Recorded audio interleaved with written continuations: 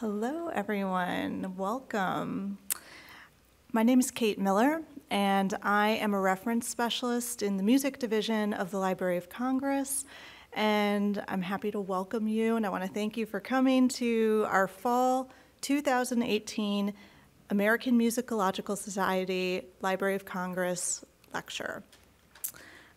We've been running this lecture series for about 10 years now, and twice a year now we have heard from various members of the American Musicological Society about their research that they have done in the music division's collections, looking at print and manuscript scores and correspondence and the personal papers of composers and artists that we have in the music division's collections.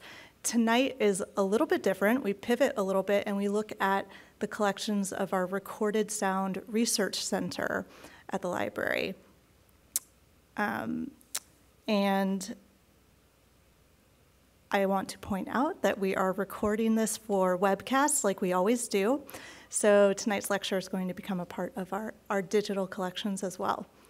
And I would like to now introduce Dr. Will Robin from the University of Maryland School of Music, and he's going to offer some greetings from the American Musicological Society and introduce tonight's speaker.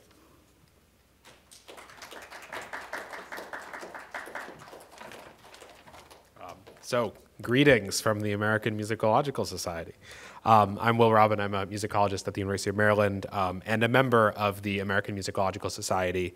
And I'm delighted to be introducing this evening on behalf of the AMS Hye-jung Park.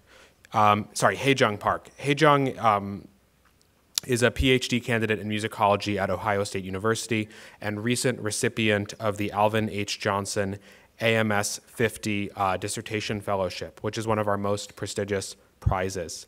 Each year, our society awards only 3 AMS 50s, which provide for a full year of funding so that award winners can complete their doctoral dissertations. Given solely on the basis of academic merit, the AMS 50 is a rigorously competitive fellowship, and it's wonderful that the scholar's vital research not only won the award, but also draws on materials held in the Library of Congress's collections, which is why she is here with us today.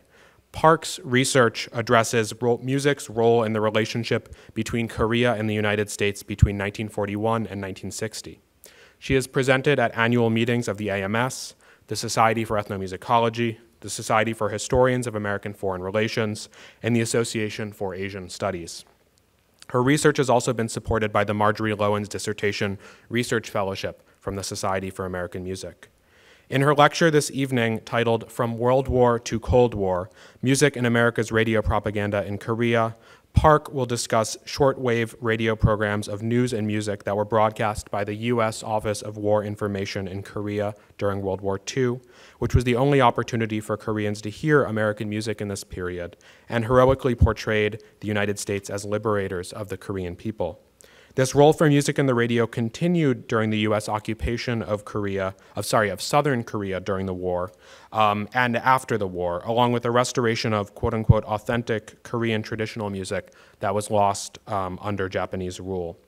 In examining these wartime music policies and their after effects, she reveals an undiscovered continuity between World War II and Cold War musical propaganda efforts. So let's welcome her, and I'm looking forward to this talk.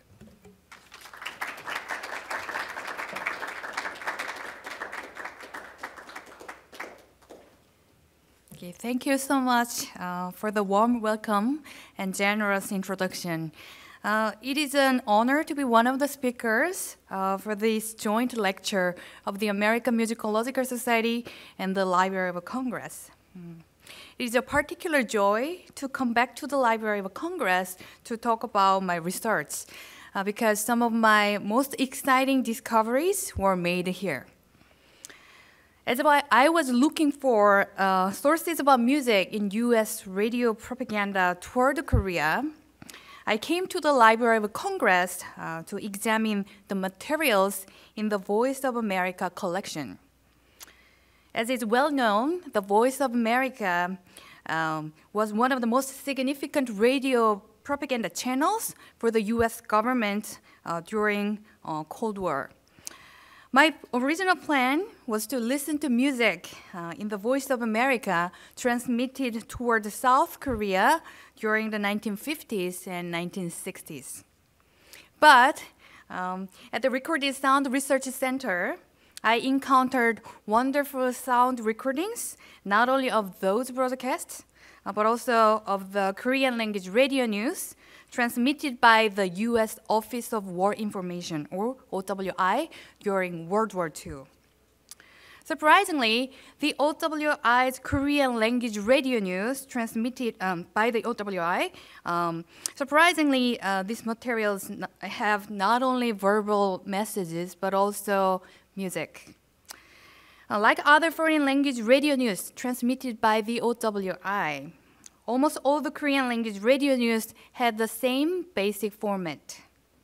Around 10 to 15 minutes of Korean language news, radio news, and followed by about 2 minutes of music. It was such a wonderful discovery in my life as a musicologist. This Korean language radio news transmitted by the OWI had hardly been studied at all. And I did not suspect that they contained music.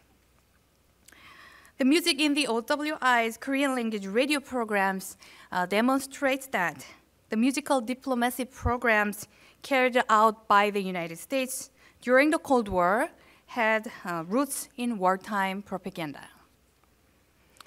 I owe deep thanks to David Sager and Brian Cornell at the Recorded Sound Research Center, who recommended that I examine the OWI collection. I'm also grateful to Todd Harvey at the American Folklife Center, who generously shared his knowledge of research sources at the Library of Congress. In 1941, when Japan attacked Pearl Harbor, the US government not only entered a war in the Pacific theater, but also initiated intensive psychological warfare against Japan. This circumstance made the US government begin to pay attention to Korea, because Korea had been under Japanese occupation since 1910. Many Korean people held strong anti-Japanese sentiments and carried out an independence movement against Japan. Thus, US government officials saw an opportunity to weaken Japanese power by encouraging Koreans to rise up against the Japanese. Shortwave radio broadcasting was a powerful weapon for US wartime propaganda. Thanks to shortwave radio technology, the United States was able to transmit its radio programs directly from the United States to Asia. The shortwave radio technology mattered especially in propaganda toward Korea, because the Japanese colonial government strictly banned American culture in colonial Korea after the outbreak of the Pacific War. That is to say, under Japan's strict ban on American culture, the US radio broadcasts were the only channel by which Korean people could access American music and messages from the United States. From the US perspective, it was the Pacific War that sharpened the US government's interest in Korea. But from the Korean perspective, the United States had been shaping Korean culture for decades. In 1882, Korea and the United States signed a Treaty of Peace, Commerce, and Navigation. This treaty allowed American missionaries to visit Korea and thereby introduced Western music into the everyday experience of Korean people. Through the missionaries, Korean people learned Protestant hymn. The first Korean Christian hymn book was published by an American missionary, Horace Grant Underwood, in 1894. This hymn book included 117 American hymns and gospel songs translated into Korean. The missionaries also taught Korean people to play Western instruments, such as organs and violins. Through this effort, Western music spread rapidly in Korea.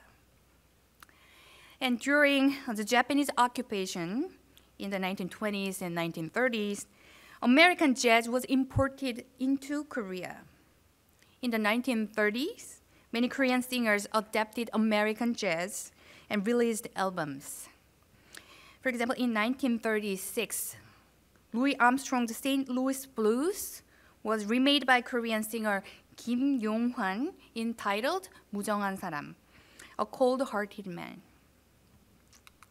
In 1939, Benny Goodman and his orchestra's Sing Sing Sing was remade by famous Korean musician Son Mo-gin entitled Sing Sing Sing.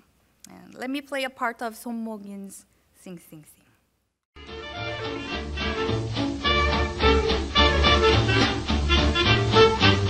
아우 싱 싱 싱 싱 못같이 노래해 왕구 왕구 나와 같은 노래 싱싱싱싱 언제든지 노래해 왕구 왕구 모자 같은 노래 달콤한 이 노래는 어디마다 미친다 모자 노래하기. By the end of the 1930s, then the sound of American jazz was familiar to many Korean people. Western classical music also spread in Korea during this period.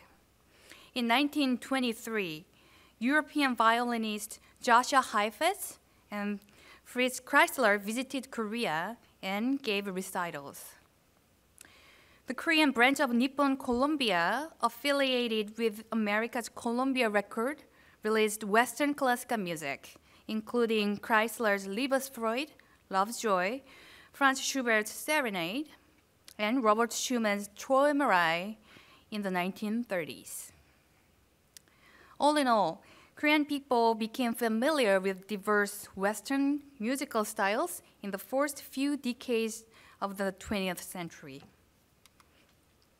However, the outbreak of World War II changed the circumstances in Korea. As the United States supported Great Britain against Germany, the Empire of Japan explicitly expressed its disdain for the United States. In the second week of October 1940, the State Department evacuated U.S. nationals from East Asia. At the time, American missionaries who had contributed to the dissemination of Western and American music in Korea also returned to the United States. As enemy music, American music was banned in Korea by the Japanese. In this context, the US government transmitted its Korean language radio news broadcast to the Korean peninsula together with music. The earliest report of US government radio broadcasts in the Korean language is an article that appeared in a Korean newspaper, Shinhan-minbo, on December 25th, 1941. Just a few weeks after Japan's attack on Pearl Harbor. This article reported that the US Office of the Coordinator of Information had broadcast a Korean language radio program. The Office of the Coordinator of Information, abbreviated to COI, was an intelligence and propaganda agency established by the Roosevelt administration in 1941. The COI was not the first US government agency for US propaganda abroad. Already in 1940, by establishing the Office of the Coordinator of Inter-American Affairs, or CIA, the US government instituted radio propaganda toward Latin America. As the war escalated, the Roosevelt administration established the COI in order to expand its propaganda to other countries outside Latin America, including Europe and Asia. The Foreign Information Service, or FIS, was in charge of foreign radio propaganda in the COI. And in 1942, Roosevelt created a new information agency, the Office of War Information, and FIS became OWI's overseas branch. The OWI continued until the end of World War II. The radio programs run by the COI and OWI are the origin of the Voice of America radio programs, one of the most significant US propaganda channels during the Cold War. The name Voice of America already began to be used by announcers of the OWI radio programs toward Europe beginning in 1942. They introduced the OWI radio programs as the Voice of America in their broadcasts. Instead of the term VOA, however, the OWI frequently used the title Liberty Bell for Korean language radio programs. The goal of US radio propaganda toward Korea was clear. A memorandum written on February 15, 1943 in the OWI describes the effort to convince Koreans of 4 points. First, that Japan will be defeated. Second, that Japan's coming defeat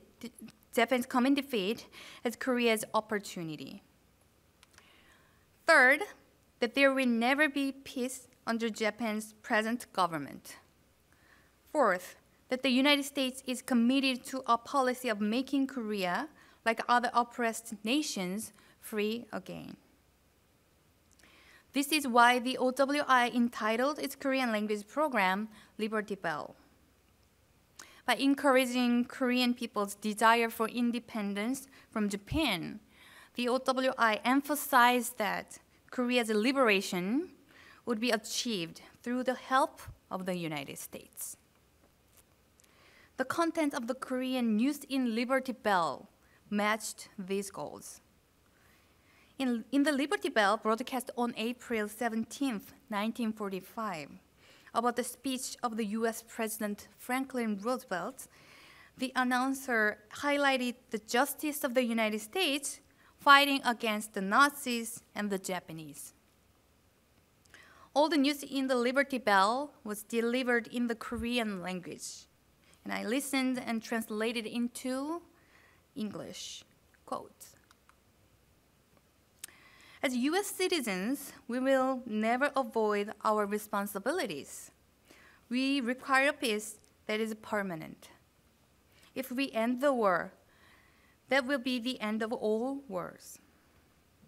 We will root out the battlegrounds caused by vicious and inhumane minds. The Nazis were powerful in the past. However, they have done so many horrible and brutal things. As a result, they are now on the road to collapse. The Japanese who attacked Pearl Harbor are paying for that in their own land. Nevertheless, it will never be enough for us, the United States, to just conquer our enemies. We will keep fighting against all kinds of suspicions, fears, disdains, and greed which caused such a terrible war until we conquer all of them completely." End quote. Liberty Bell also magnified US military power. In the Liberty Bell, broadcast on July 21, 1945, the announcer enumerated the Japanese vessels and fighters destroyed by the US military forces in Okinawa, and described a famous and formidable US strategic bomber called the Super Fortress. Clearly, the purpose of the US radio propaganda was to encourage Korean people to rise up against Japan and subvert Japanese colonial rule in Korea. In Liberty Bell, the United States was described as the bringer of Korea's freedom. The script for the OWI's foreign language news were created at the OWI's News Bureau. On top of that, American missionaries who visited Korea and returned to the United States contributed to the creation of Korean language radio programs in the OWI. Former American missionary E.W. Kunz was one of those who provided information about Korea and gave guidelines for script writers for the Liberty Bell. Horace Horton Underwood, another American missionary, also worked for the OWI. As the son of Horace Grant Underwood, who published the first hymn book in Korea, he had long continued his father's missionary work in Korea. And in 1942, the Japanese Government General of Korea sent him back to the United States. And in 1944, Underwood sent a message to the Korean people through the OWI's special program entitled Voice of Freedom. Quote, "Since the war began, not only Americans, but also the US government understood and sympathized with the political conditions of Korea and the oppression which Koreans have suffered from Japan." End quote. And he added, quote, "At Cairo, it was said the three powers, China, Great Britain, and the United States, mindful of the enslavement of people of Korea, are determined that in due course, Korea shall become free and independent. The three countries deciding in this way, not only Koreans in America, but many people in the three great powers have greatly rejoiced." A meeting was held in the town hall in New York City, when many hundreds of people gathered to hear about Korea and to rejoice with Korea. That even I had an opportunity to say a few words that night, I considered as a great honor. A society to help the independence movement of Korea is now being organized. End quote. In this message, Underwood said that American and Korean people in the United States greatly rejoiced over the communique of Cairo Conference. Yet, Underwood's statement was not true. In fact, at the time, many Korean people in the United States and China were furious about the communique of the conference. Now, this is because by adding the word "in due course," this communique strongly insinuated that the rule of the Korean peninsula would be taken over by another power, even after the downfall of Japan, which really happened. But needless to say, what Korean people wanted was not to become a protectorate again, but immediate independence from Japan after Japan's defeat. Thus, in Washington, Syngman Rhee, who later became the first president of South Korea, issued a series of statements condemning the phrase. Korean groups at Chongqing, China, requested an interpretation of the phrase "in due course" from the American embassy. These circumstances demonstrate that although the OWI's Korean language news broadcasts took the form of world news, their content was not entirely factual. The musical repertoire, which was broadcast together with these messages, consisted of light orchestra music. This slide shows a list of some of the musical repertoire I have discovered thus far. Represented here are brief and light pieces from the European tradition. Johann Strauss' Wiener Blues and an intermezzo by Enrique Granados. The Granados might be included here because of its association with New York. This work was premiered at the Metropolitan Opera on January 28, 1916. Holiday for Strings was written by American composer David Rose of MGM Studios.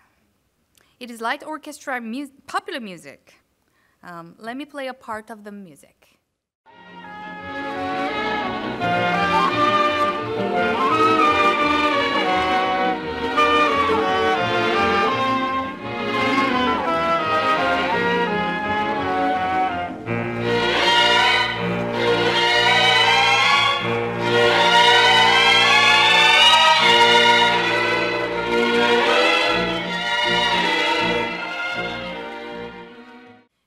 Warsaw Concerto, a short work for piano and orchestra, was written by English composer Richard Edinsel for the film Dangerous Moonlight, released in 1941.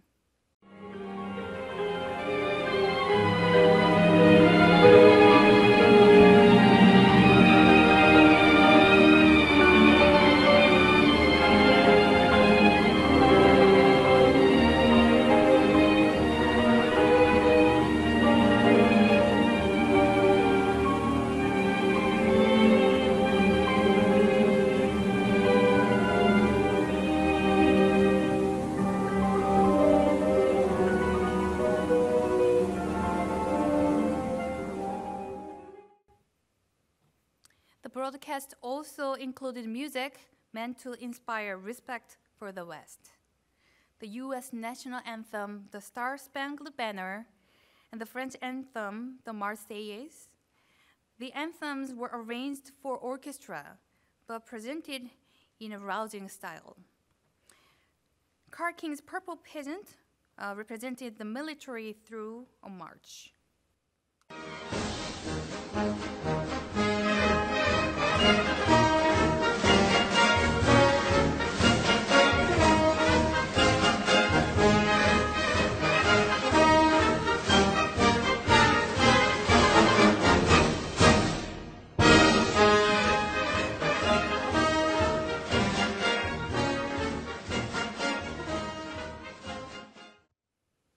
Also included was an arrangement of Chopin's Nocturne No. 2 in E-flat major by Xavier Cugat and his orchestra.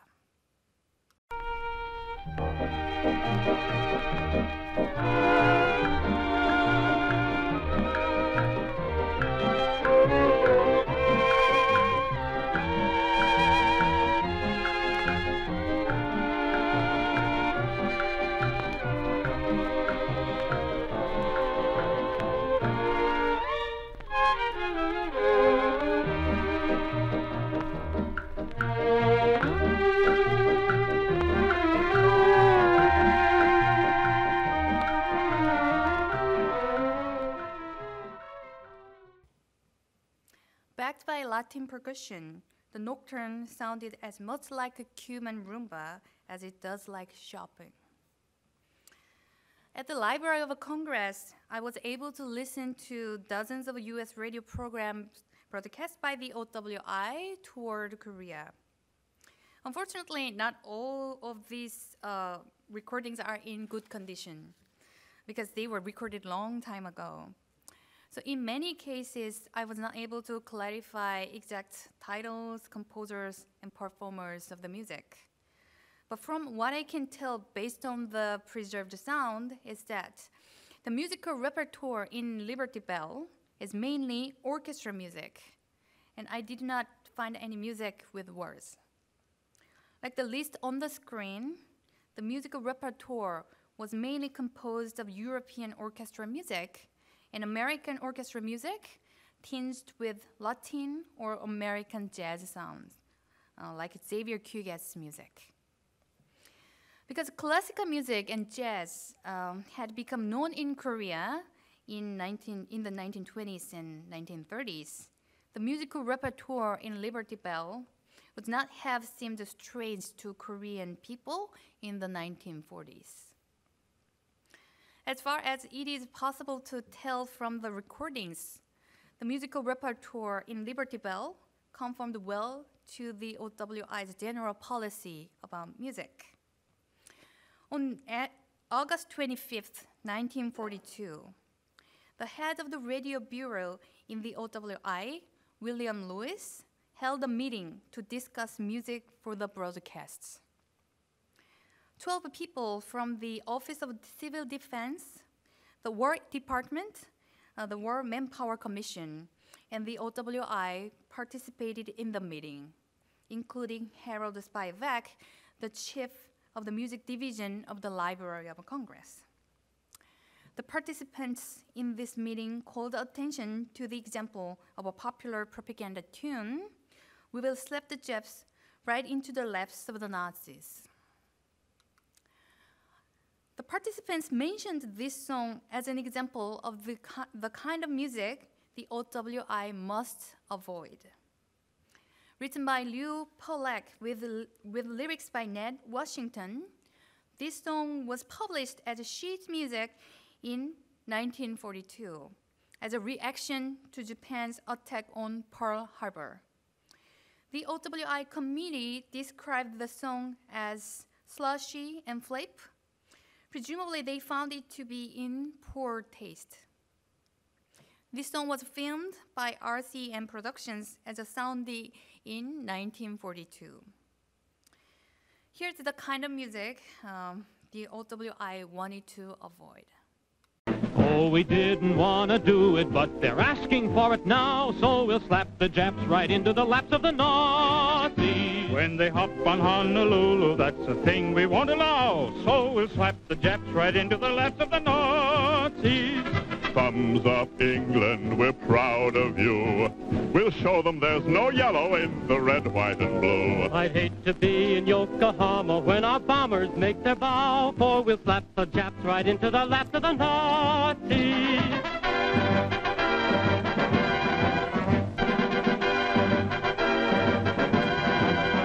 It's here at last, the die is cast, America. The flag flies high, so do or die, America. The committee felt that this music overtly revealed America's racist sentiments against the enemy and treated the idea of war casually. During World War II, some European critics working under Nazi rule described the United States as a barbaric country without culture or taste and denigrated jazz. By contrast, Western classical music was associated with the social prestige for many people around the world. In Korea, too, Western classical music was associated with the social prestige and considered as high culture. Given that prestige, it is understandable that the US government often chose orchestra music for propaganda abroad instead of focusing on jazz, a more uniquely American musical form. The particular mixture of Western hybrid music and popular music of the Americas chosen by the OWI was familiar enough to European classical music to borrow its prestige, but different enough to convey a distinctly American identity. Korean newspaper articles on American culture written during the 1920s and 1930s show that Korean people had a cultural bias against the United States. At the time, Korean people were well aware of the wealth and advanced technologies of the United States. It is not difficult to find Korean newspaper articles describing the United States as a country of freedom and American culture as modern.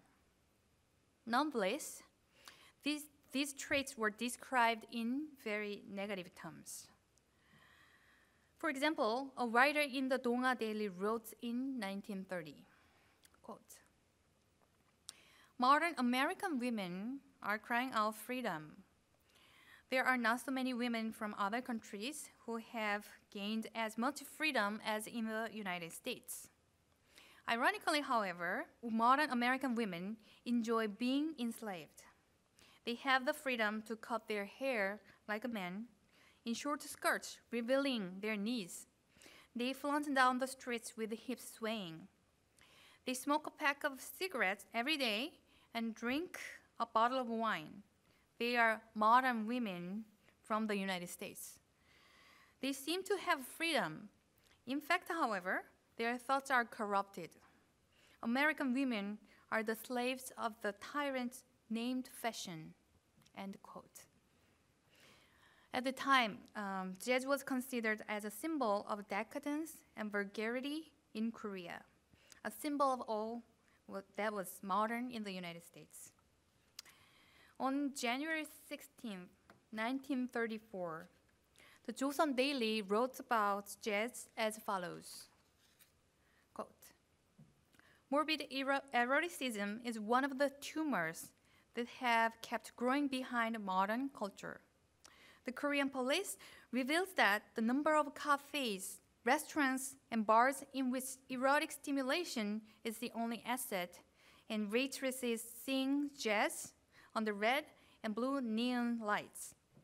If we do not exercise rigid control over it, we will go in a direction that corrupts public morals. End quote. By straddling the line between classical and popular music for Western orchestra, the music that the OWI broadcast would have effectively countered this bias against jazz in the United States. This music reintroduced some jazz elements, but under cover of the instrumentation of the European orchestra. This blend helps to replace the image of the United States as a country of self-indulgence with a more refined and respectable image. Unfortunately, it is difficult to find documents demonstrating Korean people's reception of Liberty Bell. Such comments could not appear in the press because the Japanese government general of Korea controlled descriptions of American culture. They were not to be published in Korean newspapers or magazines during the war. However, there are some clues that Liberty Bell was influential in Korean society. First, before World War II, Korean people were already able to access foreign shortwave radio broadcasting. On January 9th, 1934, the Donga Daily reported that when a Korean radio fan turned on his audio equipment to listen to music late at night, he suddenly heard the sound of foreign broadcasting. In 1936, the Donga Daily reported that shortwave receivers were widely distributed in Korea. And in 1942, the Japanese government general of Korea imprisoned about 150 Koreans who worked for broadcasting stations in Korea. They were accused of listening to the OWI's Korean language radio programs. Not only these workers, but also more than 100 other Koreans were subjected to an investigation for listening to the OWI's broadcasts. This incident suggests that many Korean people were able to hear Liberty Bell, and it was influential to the extent that the Japanese colonial government imprisoned the Korean listeners. When Japan surrendered to the Allied forces on August 15, 1945, the U.S. Army established the U.S. Army military government in southern Korea. The northern part of Korea was occupied by the Soviet armed forces. The U.S.-Soviet joint trusteeship on the Korean peninsula continued for 3 years. And in 1949, the joint trusteeship ended and two different Korean governments were established, respectively, in the northern and southern parts of Korea. And in 1950, the Korean War broke out and fully cut off ties between the North and South, establishing the divided Korea we know today. After the Korean War, as a traditional U.S. ally, South Korea played the role of the ideological buffer zone against Communist North Korea, China, and the Soviet Union during the Cold War. Back to 1945, after Japan's surrender. In keeping with the messages they had heard from the OWI, many Korean people considered the U.S. occupation forces to be liberators. On the streets, Korean people put up banners welcoming American soldiers. Around 10,000 Korean citizens participated in the welcoming parade for the U.S. soldiers that was held on September 12, 1945. At the official welcoming ceremony for the Allied forces held in Seoul, many Seoul citizens gathered and cried hurrah for the United States, the Allied forces, and Korea's liberation from Japan. Of course, on the other hand, some Koreans expressed their concerns about Korea's autonomy under the US military government. Also, as American soldiers came to live together with Korean people in Korea, some US soldiers committed acts of racial discrimination and violence against Korean people. This news disappointed Koreans and created alarm and skepticism. Nonetheless, the image and status of the United States as a liberation army did help to erase the negative and degrading image of the United States and jazz that had been presented during the Japanese colonial period. In its basic outlines, the music policy of the US military government in Korea was not so different from that of the OWI.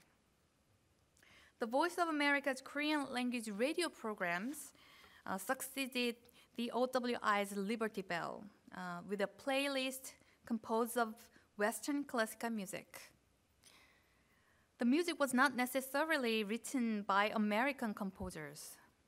However, all the music in these programs had to be at least performed by US citizens, if not composed by a US citizen. American jazz or popular music was only occasionally broadcast.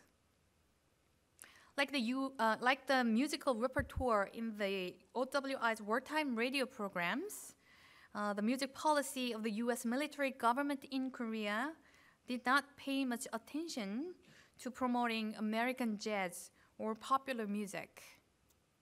Rather, the US military government made great efforts to foster Western classical music in Korea.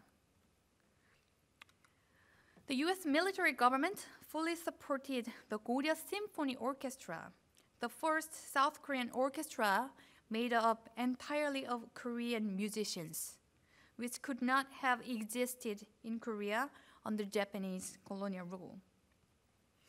It is noteworthy that under the Japanese colonial rule and the US military government, many Korean musicians wanted to learn and perform Western classical music.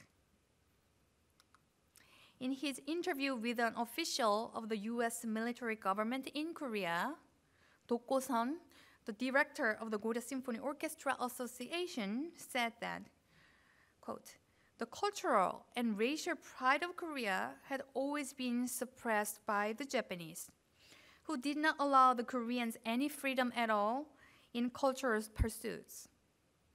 Western music had always been appreciated by Koreans, but it is necessary to familiarize them with it once more and on the scale whereby they could take pride in their own knowledge of the Western music.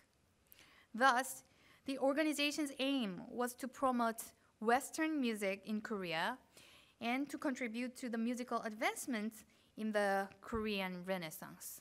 End quote. Dokko's interview reveals that the musicians of the Korea Symphony Orchestra considered Western music, especially European classical music, an advanced culture. The Korean musicians believed that they could recover Korea's place in the international society by fostering Western classical music in Korea. Officials of the US military government were well aware of the Korean musicians' aspirations. That is why they encouraged the development of orchestra music in South Korea and tried to build a positive image of the United States, not as a violent imperialist country like Japan, but as a country that supported Korea's growing international prestige and ethnic pride. The musical repertoire that the Korea Symphony Orchestra performed included not only Western classical music, but also orchestral music written by Americans. The US military government organized a US-Korea goodwill concert and raised money from Americans who stayed in Korea to purchase new instruments for the Goryeo Symphony Orchestra. In this picture, the military governor, Governor John Hodge, hands one of the instruments to Im Won-sik, the conductor of the Goryeo Symphony Orchestra. At the U.S.-Korea Goodwill Concert, highlighting America's generosity to Korea, the Goryeo Symphony Orchestra premiered American composer Douglas Moore's Village Music, an orchestral suite drawing on American folk traditions. Let me play a part of the music.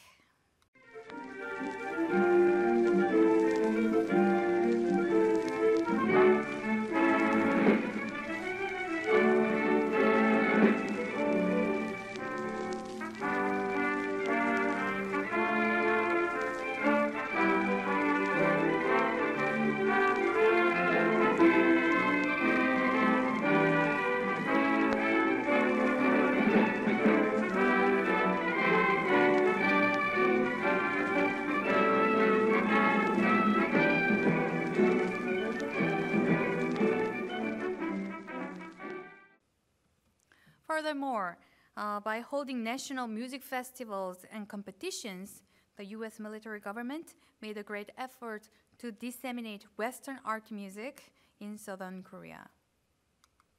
Look at the screen. This is a picture taken at an audition in Seoul for the National Middle School Music Festival.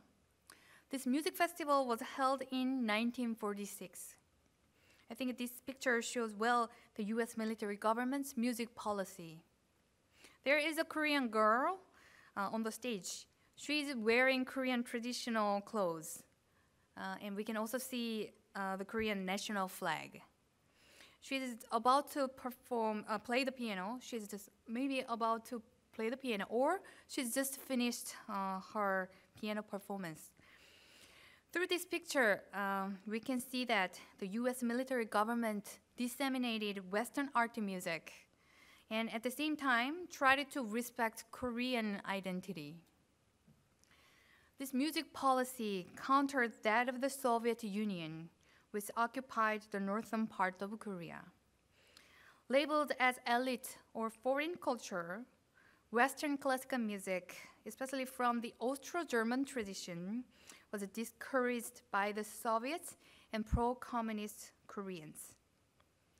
With the conviction that music should serve the proletarian classes, pro-communist Koreans prioritized music with lyrics reflecting proletarian struggles.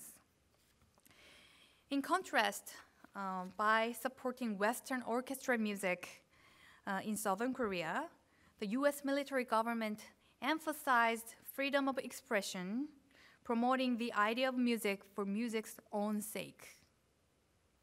To sum up, the OWI's Korean language radio program fueled Korean people's desire for freedom from Japanese colonial rule during World War II.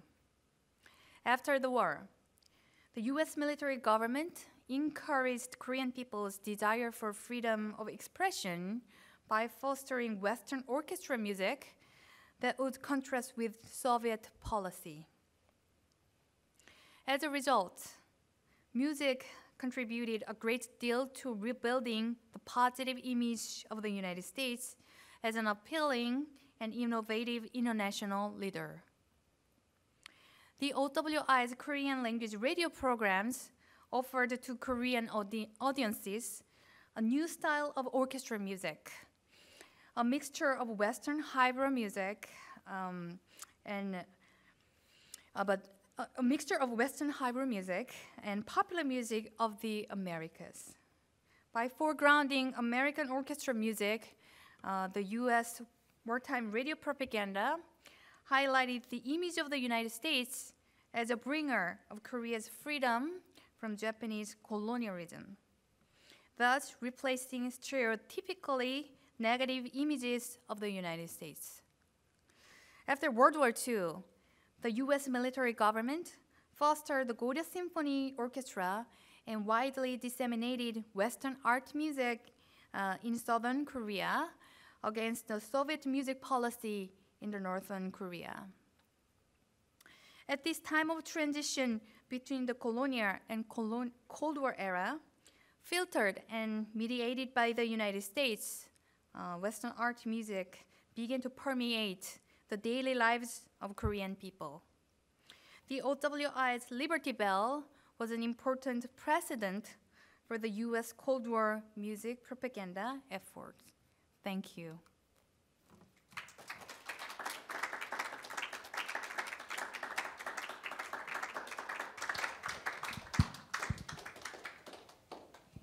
Thank you so much. Thank you for your presentation. I'm curious, you mentioned it was a shortwave radio that was coming, originating from the United States. Voice of America is in Washington, D.C. now, broadcasting via satellite. Where were they broadcasting from, if you know, in the United States? And what was the connection from the perspective of the government wanting to provide propaganda, music, and information into Korea, but they needed Korean people that knew the culture and the language? Who were these people that they had tapped into that were in the United States and were using as part of that propaganda? Okay.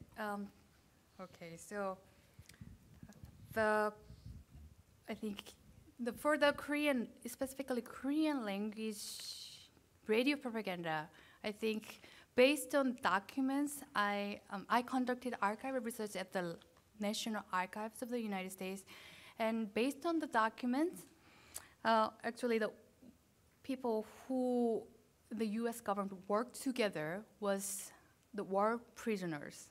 So Korean people, some Korean people, because Korea was under the Japanese colonial rule, maybe they didn't want, I believe, but Korean people had to fight against the United States as a Japanese soldier. So the U.S. Government captured some soldiers who fought as a Japanese soldier, but actually Koreans. So in the Office of War Information, they run an educational program for the people, the Koreans, who fought as a Japanese soldier, and then they hired somebody, they employed somebody who is Korean. And based on the documents, many Korean people were willing to work together with the US government because they didn't like the situation. They were under the Japanese colonial rule, and they were willing to work together with the OWI. But I do not know specifically who, I do not know any name or exactly who were the Korean soldiers. But yeah, one of the sources, I don't think they were the only Korean people who worked together for the OWI. But first, the war prisoners who were Koreans. And the Syngman Rhee, the first president of South Korea, later he became the first president of South Korea. He was actually one of the announcers for the Korean language radio programs for the OWI. Before the OWI in 1941, I think it was COI. He was one of the announcers for the Korean language radio programs transmitted by the OWI. And actually, many Korean historians discuss that through this radio broadcasting, actually, he was able to get a lot of support, political support in Korea because he stayed in the United States for a long time. Yeah. Does that answer your question? Yeah. Well, there was also from where were they broadcasting or whatever, the shortwave. Okay. And that's from him. And I had is how often or in a 24-hour day, how much was sent and was it jammable, from a technical side? They broadcast, first they broadcast, I'm not sure exactly where they had the stations, but in San Francisco there was an office for the radio propaganda toward East Asia.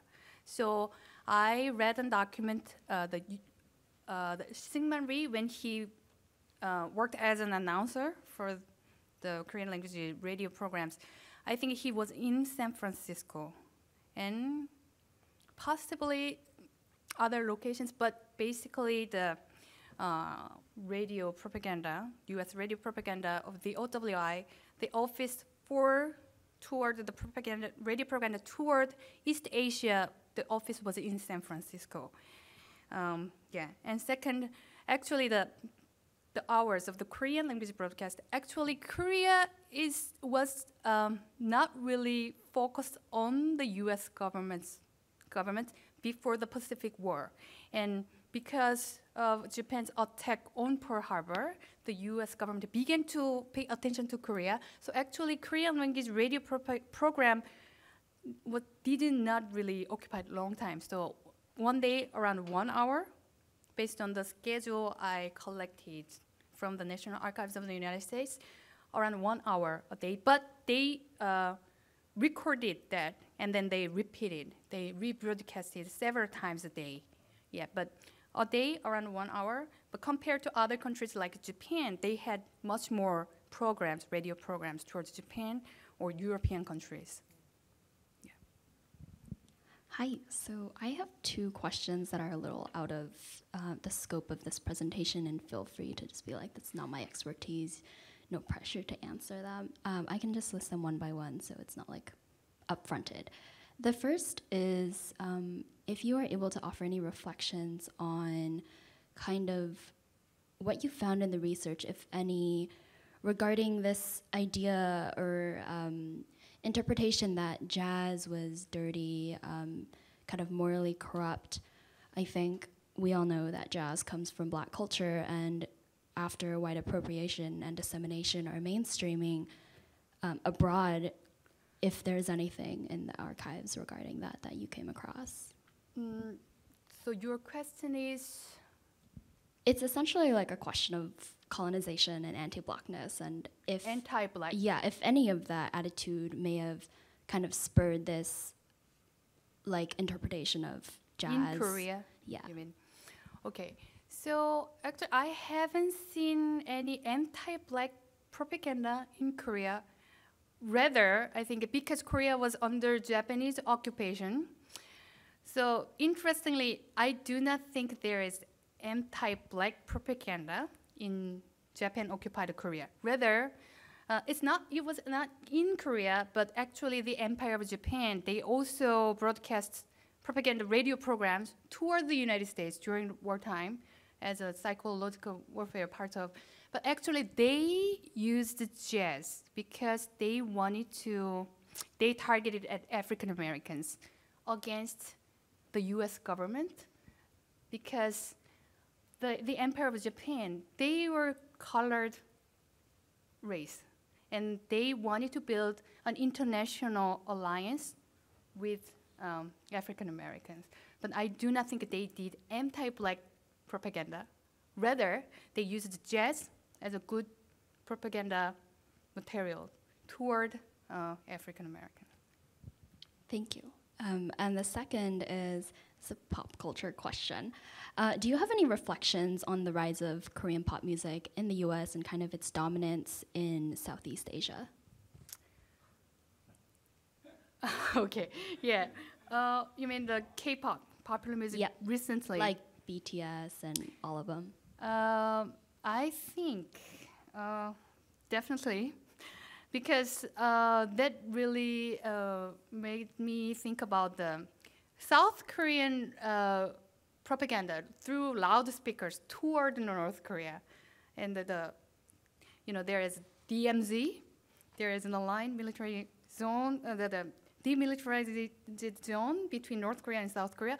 Actually, the South Korean government, they broadcasted K-pop, which in terms of music structure, sound structure, is pretty much driven from American popular music.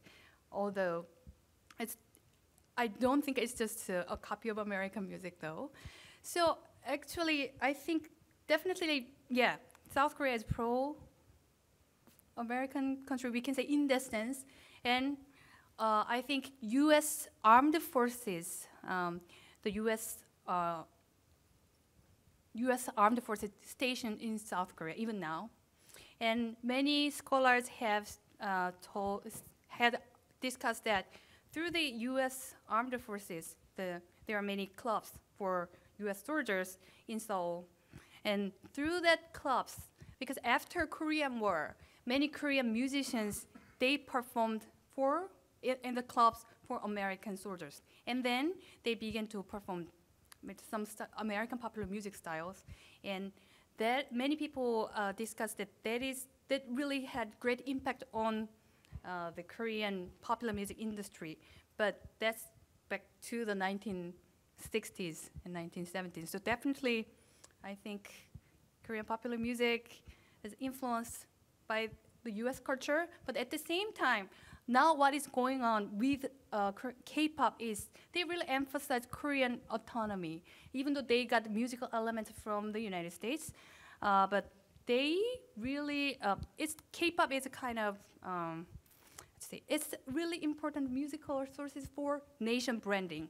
So they really, South Korean government really want to promote K-pop for their nation branding, and there are a lot of conflicts between East Asian countries. Many people talk about Korea's nationalism, too much nationalism through K-pop, and in China or Japan, sometimes Japanese people, Korean people, Chinese people, they do some anti-Korean movement because of K-pop culture. These days, a lot of things are going on. Yeah, so does that answer your question? Yeah, thanks.